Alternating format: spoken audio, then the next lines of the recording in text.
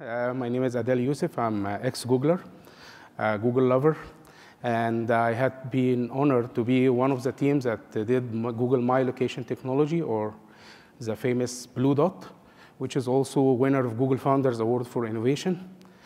I'm also Egyptian who has passion about Egypt, and my love to Egypt was more than my love to Google. So I decided to move back to Egypt after the revolution and help with building Egypt 2.0. I'm also happen to be a loyal attendee for Where To in the last 7 years. So I am really thankful for inviting me today to share with you how LBS, or how location-based service, is used to build Egypt 2.0.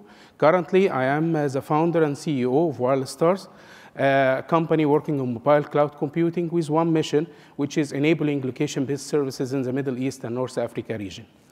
So today I'm going to speak about certain cases, certain use cases for location-based services that I found interesting that was used during the revolution and after the revolution. To start with, I'll just start describing one popular application called Entafane. Entafane is the Arabic word for where are you? So Entafane, it's a mobile location-aware social network. Think of it as Foursquare with a focus to the Arab world. One thing that I want to highlight when I say this is that when I say the Arab world, we think it's just about speaking Arabic, which is not true.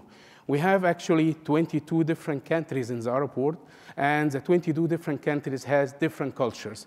So when you think of translation, it is not language translation, it's culture translation. So culture translation means localizing badge, for example, as you will see here, for each country, localizing a mayor, what this mayor will look like, and for each country.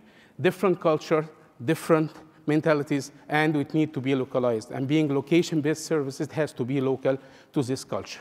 So it's not just translating language. Of course, also, you reward the users through Entafane offers, which is discounts and coupons similar to the regular here. We also have some interesting infographics that I'm not going to discuss it because this is not the code, but you'll find it in the website of the company, which tells you how Entafane was evolving in the last 9 months since it was launched in the Middle East and North Africa region. Also, Entafane was honored to be one of the 20 finalists for Start with Google competition, which is a Google competition that was done after the revolution for promoting entrepreneurship in the region. Okay, enough about Entafane. Let's see how Entafane was used in the Middle East during the revolution and after the revolution. To start with, I'll start with Libya case. So it started by the Libyans want to get rid of a tyrant. And to do this, they have a revolution. Of course, their fellow Egyptians who are next door wanted to help. Many volunteers jumped into volunteering time, volunteering effort, money, medical, and there was a lot of humanitarian convoys that wants to move from different major cities in Egypt, like Cairo, Alexandria, going to Tripoli to transfer food and medical supplies there. Two major problems was facing those convoys.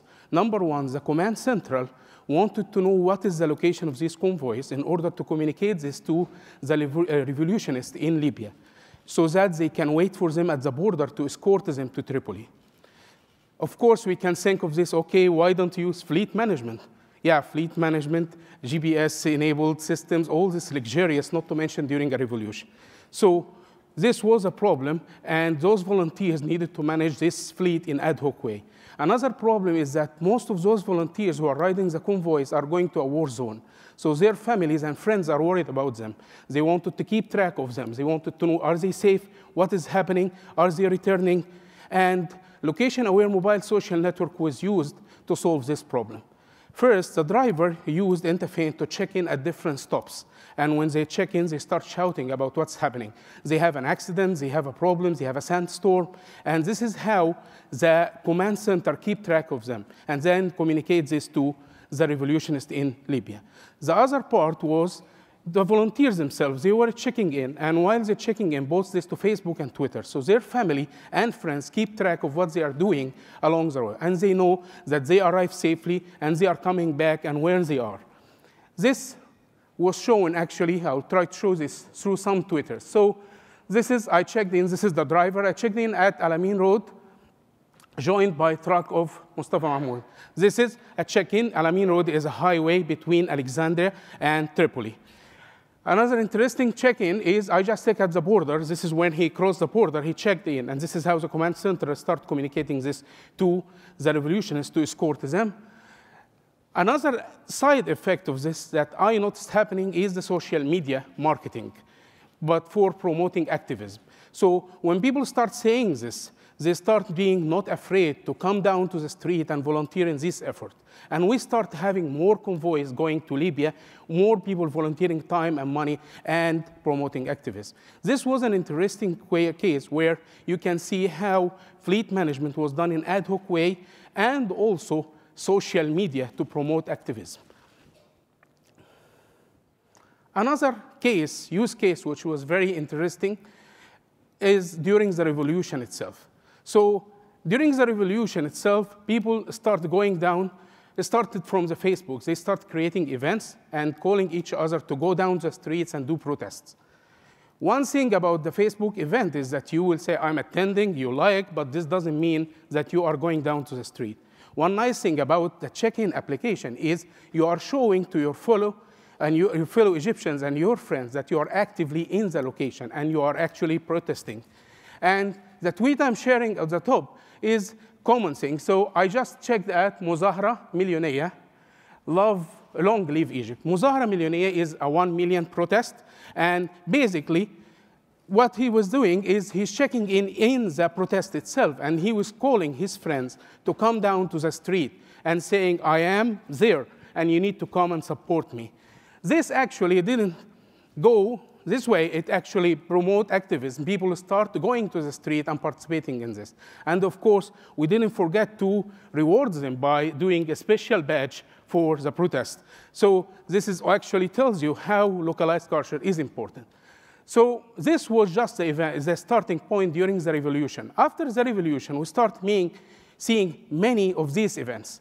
The top left photo, which is national delegates, actually this is something actually happened after the revolution. After the revolution, the police force just disappeared. There is no police, and there is no traffic control. But this drive more of crowdsourced traffic control, crowdsourced police, crowdsourced services. And this is actually has been happening in the last year a lot, crowdsourcing revolution. But it is not a revolution to throw a tyrant, it's a revolution to build a developed country. So the national delegates was one example. People going to clean the street, people planting trees, repainting the street, and they are feeling ownership of their country. Many of this happens, and this was the purse of interfaith events. So basically, instead of checking at a location, you create an event, and you start checking in these events to promote people to come and participate in these events. And this happens a lot. Then we start seeing a need for a different social network. Why? Because Facebook actually help us to connect with friends and family.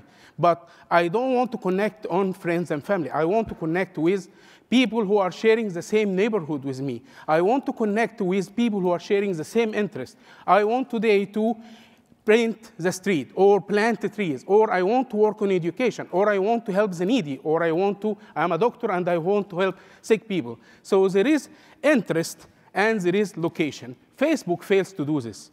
If I want to participate in some effort, if I want to volunteer, using Facebook, I cannot find anything in my neighborhood or anything that shares my interest. And this was the purse of one yad. Yad is the Arabic word for hand, and one yad means one hand. And this was the slogan of the revolution. We are all united in one hand in order to build our country. And one yad is a new social network that is driving people from social networking to social working. Another nice example was Zabattak. Zabattak is the Arabic word for I quote you. And Zabattak is another crowdsourced anti-crime, anti-corruption effort. As I said, you will see a lot of crowdsourced networks built after the revolution because we need to build the country, and you want to do this bottom up. You want to do it by the people. You want to empower the people. So Zabattak, basically, people start reporting corruption, reporting crime, and report this with a location signal and real time and with the type of the accident. And they use Ushahidi to plot this information. So you have a way to see where is corruption, where is crime, and then you need to start crowdsourcing, fighting this. Another interesting network was Crowdsource Traffic. Two applications here, Biollak, or They Tell You, and Wasalni, Give Me a Ride, both also emerged after the revolution. Both of them are trying to solve the traffic problem in a crowdsourced way. You go and report if there is a traffic congestion, and you report the color, red, yellow, blue. And you start doing this across all cities, and then they aggregate this information and serve it to do traffic control, and many more.